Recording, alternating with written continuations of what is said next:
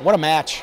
I mean, just awesome effort, great communication. Girls played with passion, had fun. I mean, really proud of the group, especially after rebounding after Wednesday. A couple people played a couple different positions tonight. A couple kids came off the bench. Anna Carley was huge in the fifth set there.